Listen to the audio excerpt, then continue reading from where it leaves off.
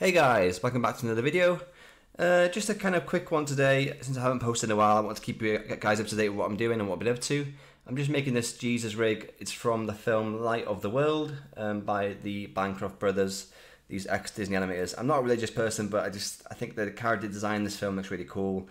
The film looks really cool, and yeah, I'll be excited to give it a watch for sure.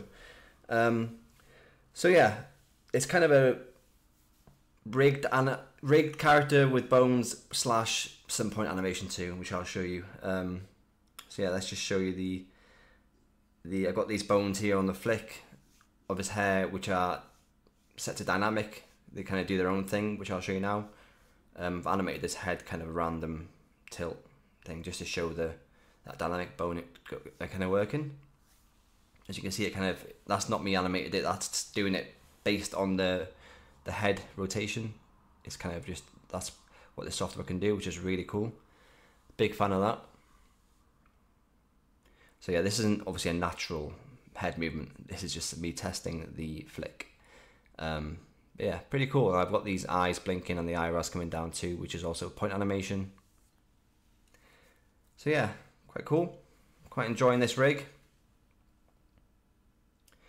So let's just animate the mouth now with the point animation. See, kind of, you can just have an insight of how I've done this. I've obviously got the mouth on one layer. It's all clipping masks. And let's just go here. I'm gonna select the lips.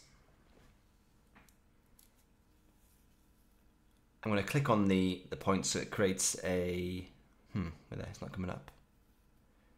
If I click on the vector points, there you go. It's created these keyframes now for the motion of the points, as you can see here. And then I'm going to move a few frames forward and just move these points up to the closed mouth shape. Sorry guys. Yeah, I'm just going to try it with the also with the magnet tool.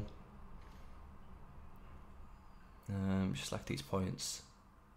Yeah, see, it's not as accurate as I'd like it to be, so that's kind of why I tend to use just the transform tool with the T.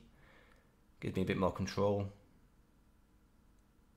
Just move them like that.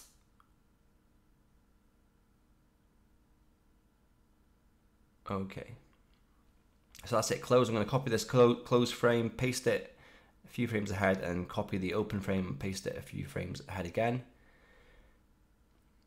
I may even have his mouth open a bit wider after closing, and then I think I might make his mouth open a bit more, so his teeth will kind of open too.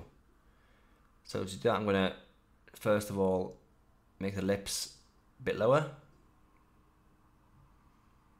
just like that, and now I want to select his teeth in this shape.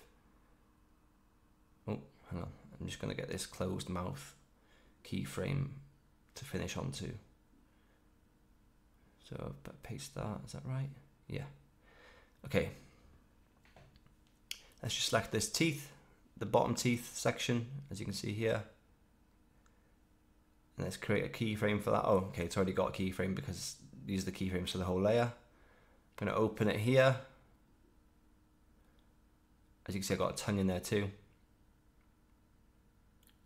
A tongue in the layer.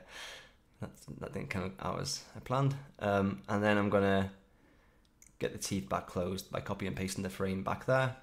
And now we've got this cool little animation. It's pretty cool. I'm quite enjoying the point animation in this software as well with the bones. Okay, I think I might animate his eyes moving to the left as well. So I'm going to select all these points of the pupil because these are all on one layer on the eye too. Go a few frames ahead. Shift them all. No, select all the points. Shift them all to the left. And that should shift over. Yeah. And then same again for the other eye. Select all the points.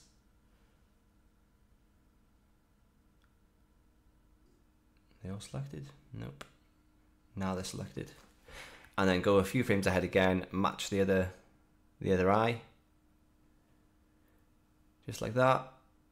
And then let's get them back to the original position by copying and pasting the frames again in the right order. That's the wrong, I think that's the wrong order, is it? No, that's the right order. So copy that, paste that, copy that, paste that. Okay, that's the wrong order. That's not going to work. I need to swap them around, these keyframes. So yeah, copy that and paste that there, copy that and paste that there. There you go. Now that should work. Yeah, that's working for me. So yeah, pretty cool. I'll just show you that we're at the bones on display so you can see, have a better view. Hide. No, hide all, oh no, that's the shy bones. Hide all bones selected. There we go. Let's just play that again. You can see that flick coming into play, which is really cool. Okay, that's pretty cool. So yeah, I think I'm going to leave that there. Cheers for watching, guys. I appreciate that. I'll try and keep you up to date with this rig too. I'll add to it, add more body parts, obviously, and just clean it up a little bit more. But yeah, really happy with this.